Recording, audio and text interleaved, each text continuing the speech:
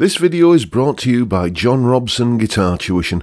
If you enjoy the content, please consider supporting the channel by enrolling on a course, purchasing some guitar lessons or a t-shirt, or you can join my Patreon. Now, on with the show. Hello chaps, welcome once again to John Robson Guitar Tuition. As always, I do hope you're well. Okay, so it's Tuesday, and that means I'm going to be blethering away for 10 minutes or thereabouts on the topic of 5 of my favourite things in a particular category. And today, we're looking at Pink Floyd, my top 5 Pink Floyd performances. So let's get straight to it, beginning with... Echoes.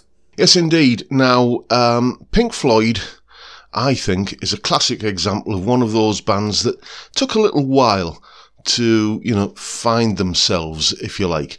It's not the kind of thing that would happen these days. Once upon a time, a band would get like a multiple album deal from the record company, and, they would be allowed, given time to grow and experiment and find out what it was they were good at and how to hone their sound. That just doesn't happen these days. And Pink Floyd, I think, are a classic example of this. All of the early stuff, Piper at the Gates of Dawn, Saucer Full of Secrets, Ummagumma, all that sort of stuff, you can just take that and leave it as far as I'm concerned. It does nothing for me.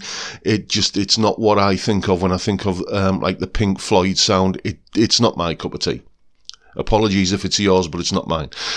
For me, the Medal album from, was it 1971, is where it really all started to coalesce. And this is, we get the beginnings of what we think of these days as the Pink Floyd sound.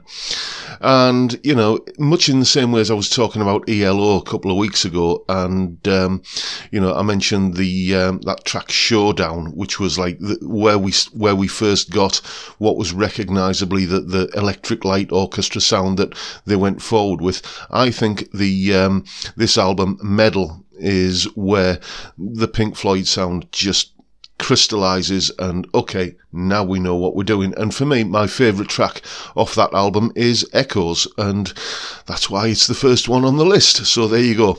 Next. Brain Damage, Eclipse. Okay, yes, 2 for 1. It took me a while to realise that this was actually 2 tracks.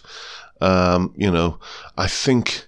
Because when I used to listen to the album on cassette back in the 80s, the old thing when your mate used to copy the album from vinyl onto a cassette, it was just on the little handwritten index card on that cassette. It was just written as one track.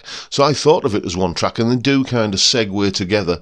And for me, it creates the perfect closing movement to the Dark Side of the Moon album.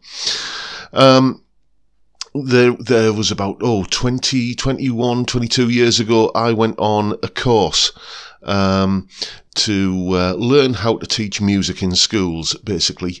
And the guy who was running this course was a real classical music buff, and he remarried later in life, and his younger wife said, right, I've had to put up with all of your Brahms and Liszt and Mozart and Chopin for all these years.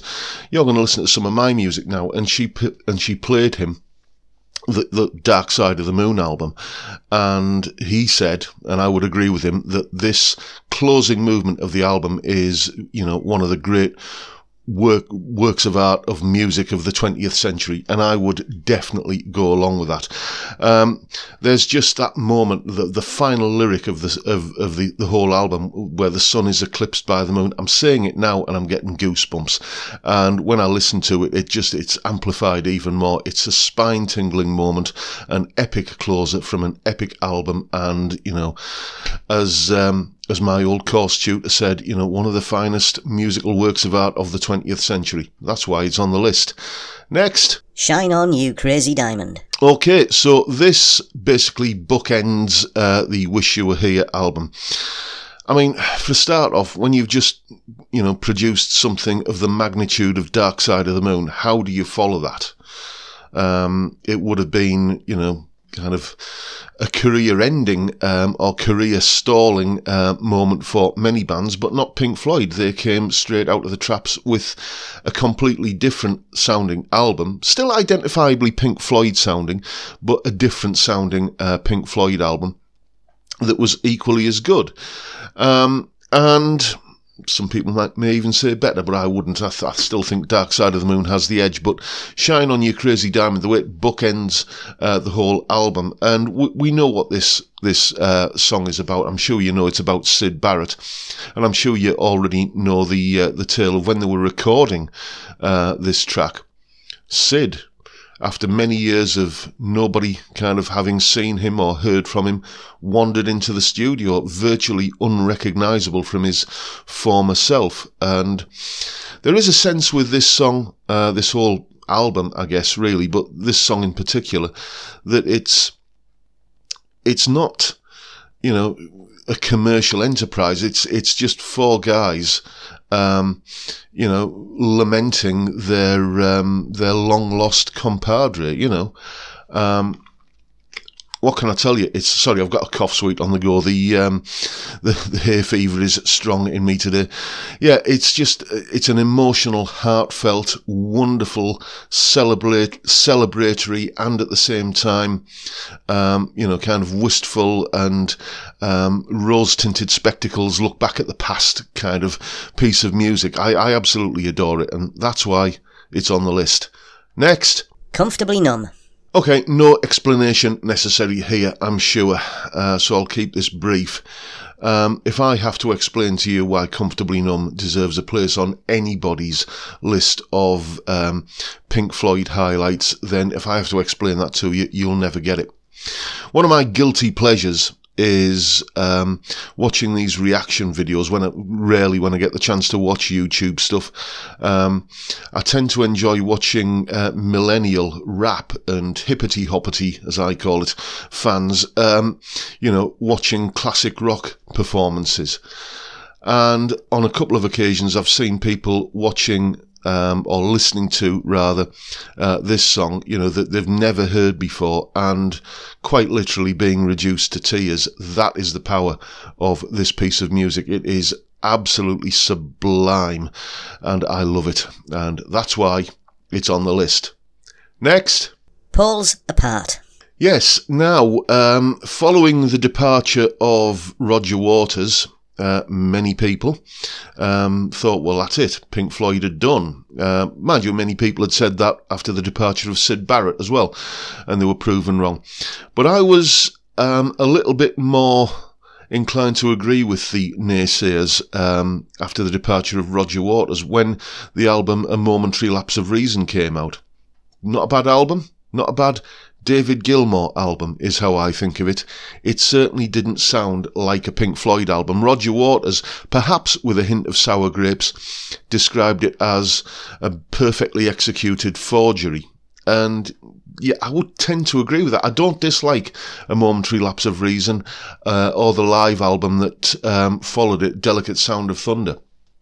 I've got them and I listen to them and they're good albums, but they don't, I mean, the Momentary Lapse of Reason doesn't sound like a Pink Floyd album to me. So I was kind of in two minds when in 1994 Floyd released The Division Bell, but the moment I put it on and heard that first track, Cluster One, and, you know, so many great tracks on this album, it is a Pink Floyd album. It sounds like a Pink Floyd album. It's got that same sort of vibe to me that you expect from a classic Floyd album. That there's the flow to it, and you know, the almost like a narrative running through it.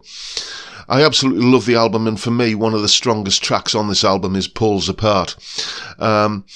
It's a song about, well, the first verse is about Syd Barrett. I don't know if Pink Floyd have a clause in their contract or had a clause in their contract that said that every album must contain at least one Syd Barrett reference. And the second verse is about Roger Waters. Cleverly, the second verse opens with the line, "Hey You," obviously referencing the Waters song from The Wall. And like it's one of those songs that is the kind of thing that Springsteen started doing on Born in the USA, where it's written from the perspective of a middle-aged perspective looking back rather than a young perspective looking forward with kind of wonderment and excitement at what's to come. There's a very much a reflective quality to this whole album, and this song in particular.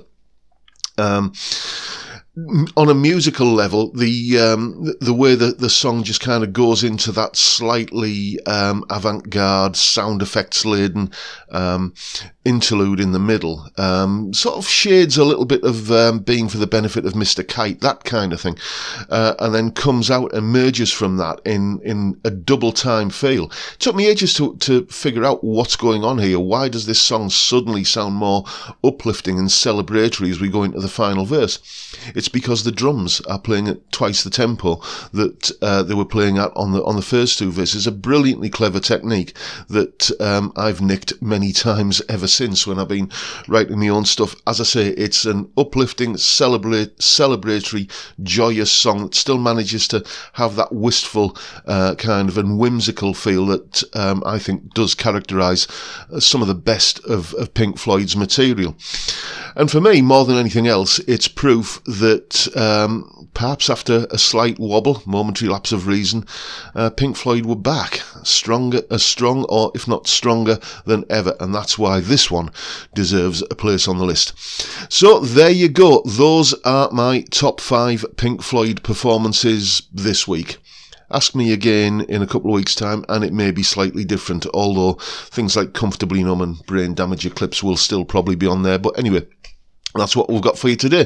Let me know what your top 5 favourite Pink Floyd performances are, and if you can be bothered, maybe a line or two about why each one deserves a place on your list. I'm genuinely interested reading those comments when I do these kind of videos, so keep them coming.